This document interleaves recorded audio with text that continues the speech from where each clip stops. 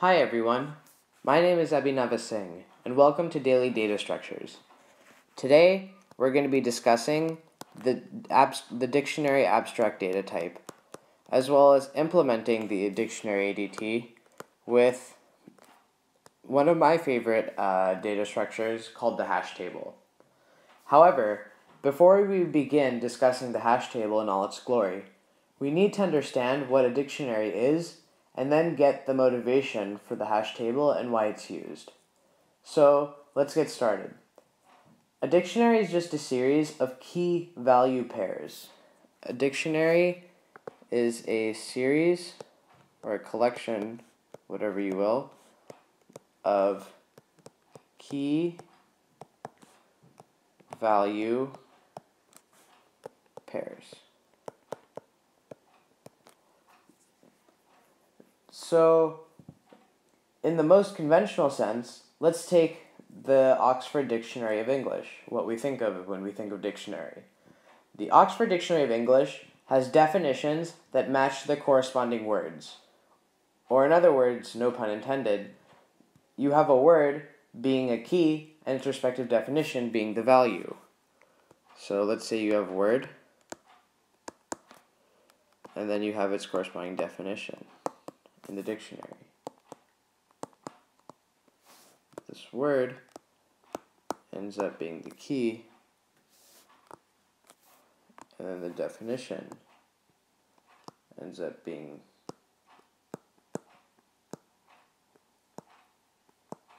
the value.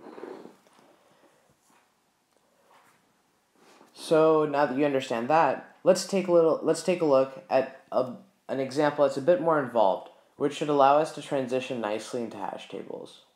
So let's say that we have a set of two-letter words, and we have their definitions, and we want to implement a dictionary. So in this case, it would be the Oxford Dictionary of two-letter words.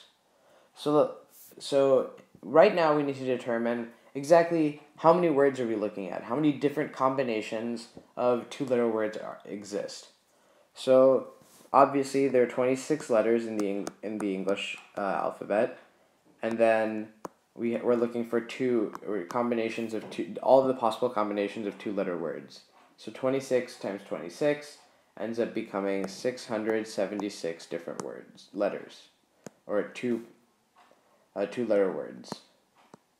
So our dictionary, or our Oxford Dictionary of two-letter words, is 676 entries long. As a result, we need to initialize an array of length 676. To add a key value pair to the dictionary, and determine the specific index that a specific word would go into, we need to take that key and then turn it into an integer that represents the index of the array that it goes in. Ergo, or to put it in fancier terms, we are getting the hash code of the key, which maps every two-letter word to an integer in the range of 0 to 675. 0 being like the very first element of the array,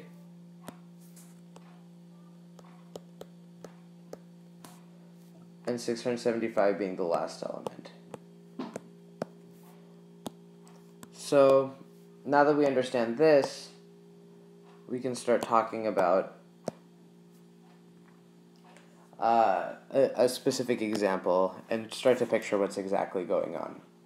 So let's say we have the word AB. This is an imaginary two-letter word in the Oxford Dictionary of two-letter words. What happens is you have AB is applied to some function that maps the two-letter word, let's make the array even longer, into some sort of integer that's within the range 0 to 675, right? And let's just say that this function is the following: f of some string which is the invariant is that it's two characters long. It would be 26, meaning the number of characters in the English language, times the first letter minus 1 plus the second letter minus 1. And f is this function here. And when I say for letter minus 1, what I mean is A corresponds to 1, B corresponds to 2, C corresponds to 3, so on and so forth. Okay? So now we need to talk, using this function, we can take AB and determine exactly what integer it lies in. So this ends up evaluating f of AB, the string here, ends up becoming,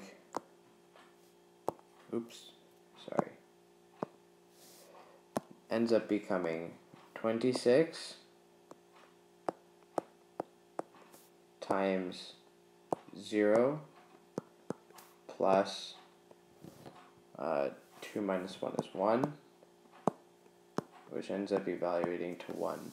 So that means AB, and the key AB ends up in the first, in the second index of the array.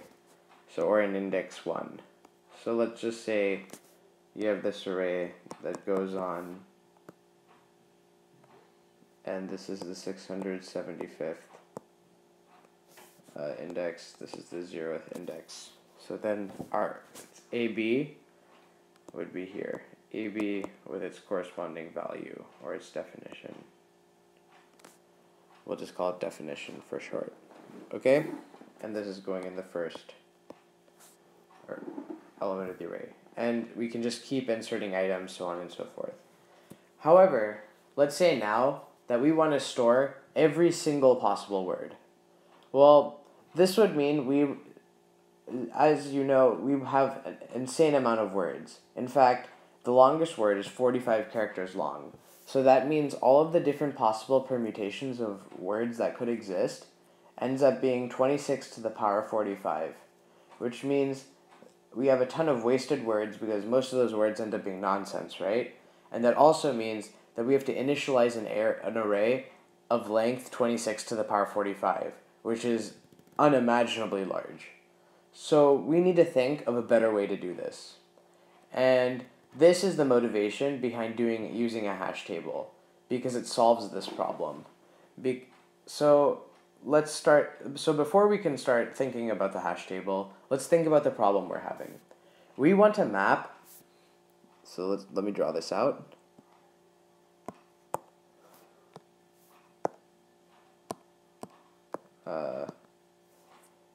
So here's our problem.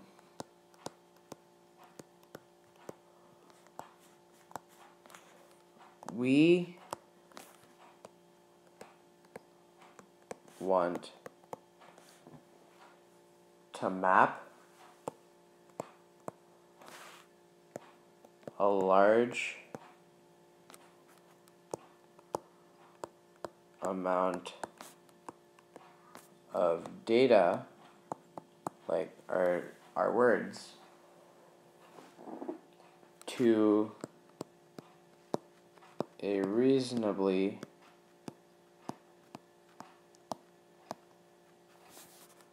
sized array.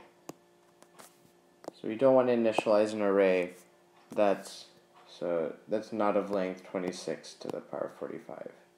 That'd be ridiculous, right? So how do we do this? How do we solve this problem? Well,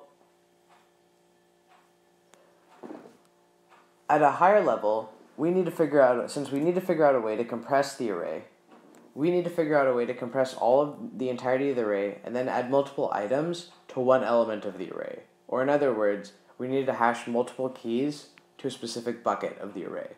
These are I'm just trying to introduce you and get your feet wet in the terminology of hash tables. Well, a hash table does exactly what we're talking about in the most intuitive sense. The hash table starts with a significantly smaller array, so not of length 26 to the power 45, but it starts with something along the lines of like 100.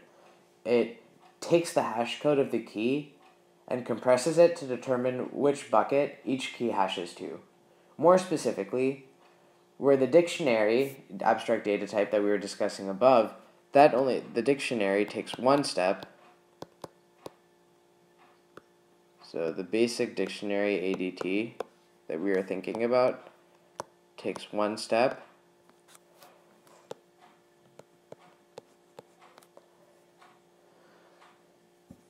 The hash table takes two steps to determine which bucket the value is stored, which bucket the value should be placed in. And so we have the following two ways. Here are the following two steps. So the first step is that it applies a key is passed into a function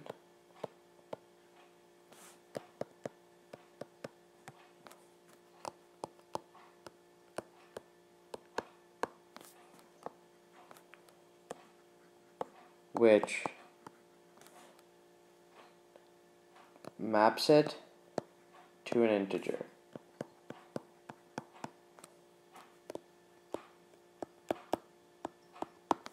Okay, and this could be any integer. This is called the hash code of the key, like we just talked about before. This is literally the same step as we were talking about in the dictionary abstract data type. However, the range is limitless.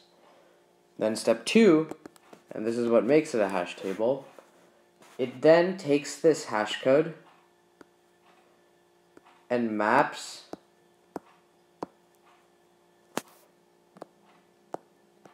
the hash code to another integer in the range, I'm just going to revert to shorthand here, in the range of 0 to the length of the array that you're trying to compress it into. At the very basic level, this is what's happening. And the mechanism at which it does it is by using the modulo operator. And I'll give an example of that later. So when we compress, then we are guaranteed that every key value pair can be inserted into the hash table. However, this gives us one problem, which I'm sure you're wondering this entire time. What happens when you have more than one key with the same bucket number? For example, if you start off with an array of 2 and you want to throw 10,000 key value pairs into this hash table of size 2, then obviously it's pretty evident that there's going to be more than one entry per bucket. And this is called a collision, and is something that good hash table design tries to minimize. However, sometimes, as in this case, it is not always possible, so we need to find a way to deal with collisions and also represent them without just losing data. And the way we do this is by utilizing a different data structure and calling it chaining. So what is this different implementation or different way of representing the hash table? So far, we've learned one data structure, which is the array, and then we learned about linked lists in the previous couple of lectures. So what if we were to take an array of singly linked lists and use that to represent instances where you have key value pairs that are hashing to the same bucket. So if you're confused, let me explain that and illustrate that to you right here. So let's take this following array. This is an array, or as many in Java would say it, this is an array of S lists. Okay? And let's just say 0, 1, 2, 3, 4, 5. It has length 5.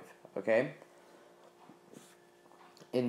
So let's say I insert my first key value pair, and for some, it undergoes some compression function and some hash code function, and it hashes to the 0th bucket.